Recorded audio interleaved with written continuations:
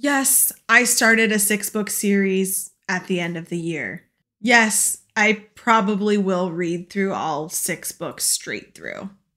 Hey everyone, my name's Amanda and I'm the Fun Size Reader, and today I wanted to talk to you about Broken Bonds by Bree. Oh, okay. A friend of mine texted me, and I'm a sucker for this. She texted me and was like, you have to read this series. I love this series. I read through all 6 of the books super quickly. You need to do it. I was like, I'm busy. I've got things that I need to read. I don't know when I'm going to get to it.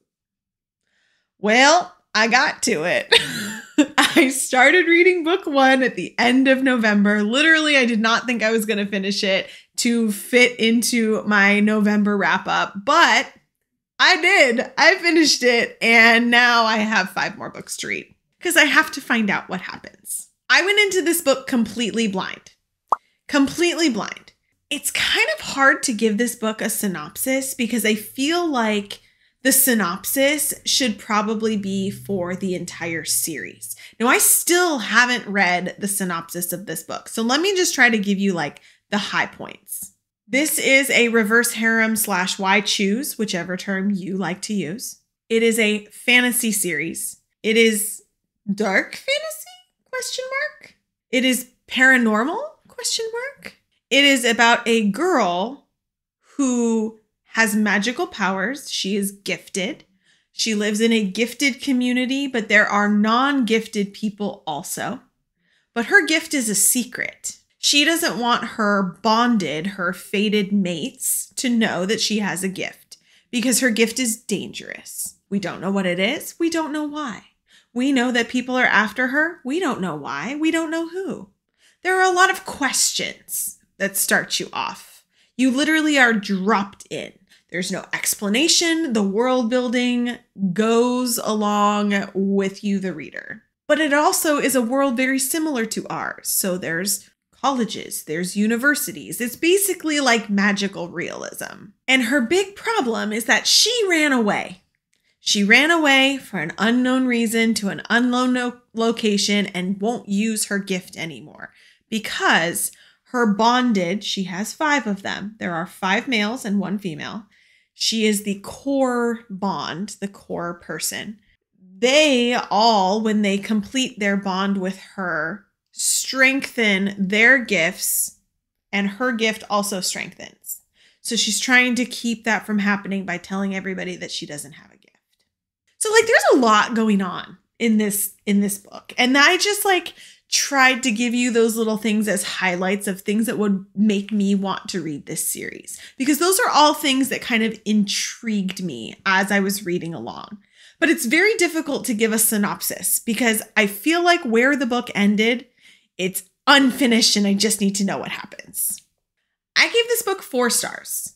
I really liked it. I feel like it was not enough. Like I wanted more. But it was a really great first book to get me introduced into the series. It intrigued me. It made me want to keep reading. It made me queue up the second one on my Kindle right away. I haven't started it yet, though. I came to record this instead. But I want to know what happens. I'm invested. I'm invested in this series already. And it's only been book 1. And we are at the end of the year. And now I have 5 other books to read. And I'm going to finish an entire series before the end of the year. So that's kind of how I feel about this book so far. 4 stars. I really liked it. It was a good book 1. It intrigued me. It made me want to read more. And that is the great start of the series. The other thing that was interesting about this is a reverse harem why choose book, but there's very little spice. Very little spice. And I think that's one of the reasons why I really like it. It is so different from the experience that I had reading The Court of the Vampire Queen that the whole first 200 pages was spice. And I was very not into that. I like books when there's a lot of plot. This book, the plot is building. We're finding out what's happening. We're finding out the characters. We're developing relationships. Relationships are changing. It didn't need spice for that. Despite it being a reverse harem why choose, I really liked that about the book. I didn't need it to have spice to make me want to continue with the series. Now, I know that's got to be coming, okay? Just based on like the style of the book. It's got to be coming. But I really like that there was not a lot. There was not a lot. I gave this a 1. And if you know what a 1 means on my scale, you'll kind of know what that is. If you don't, I will link the video for you so you can check that out. It's a 1. Very low spice, but appropriate for the book. Like it fit, and I was happy with it. Now, because this is a book 1, I'm going to really try to keep this spoiler free. I really liked the way that the reverse harem why choose was done. I liked that there was animosity. I liked that there was not just this overly sexualized relationship. I liked that there was tension. I liked that there was that fated mates bond that we all as fantasy readers know and love. We love fated mates bonds. We are fangirls of fated mate bonds. And she has 5 of them. And so having that like emotion and feeling that call of the bond as you're reading, but not have it be acted upon. Oh, mwah. Bree, you did a great job, sweetie. You did a great job. I am a fan of that. And I think this is why I am enjoying this little reverse harem why choose way better than the last one. I like the slow burn. I like the building up of the relationships. I like enemies to lovers, damn it. And there are 5 enemies. So this is fantastic. I will say I am very much looking forward to the rest of the series. Very, very much. I have seen very good things. And my friend who is a self-proclaimed slow reader said that she flew through these books. And I will say the same thing. I read the first one very quickly.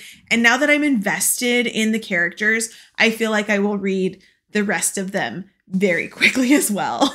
So if you want to read along with me, start the first one, okay? And I will be reading probably all the rest of them in December/January. I was trying to figure out what this book reminded me of.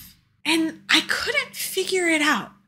It's not dystopian, although it kind of gives me that dystopian vibe. There are shifters. There are other magical abilities that we don't really know. There's like fire elementals and poison, and there's training tropes, and there's injured comfort tropes. There's one bed tropes. Like there's a lot in there, you guys, that we all love. But I couldn't pinpoint something that I would like compare it to, which I really enjoy. I like when things are unique, and I felt like this was unique. We are getting a little bit of like resistance, rebellion vibes, and we don't know a lot about that. So I'm looking forward to learning more about that. And I'm looking forward to continuing to hate, but also not hating all of the love interests. Come on, you guys, like come along for the ride with me. Pick up the book, Bree, Broken Bonds, book 1. Like come along for the ride. Let's all enjoy this together. This book is available on Kindle Unlimited, as are all of them. And I do believe it is a completed series. I haven't looked into that yet because I didn't want to see any spoilers, but I do believe it is finished. But I will put the link for this book and the next book in the description down below. Let me know if you've read the book or the series. Let me know what you thought of it. And if not, read it with me. Don't forget, you can also find me on Instagram, Facebook, and TikTok at The Fun Size Reader. See you guys next time.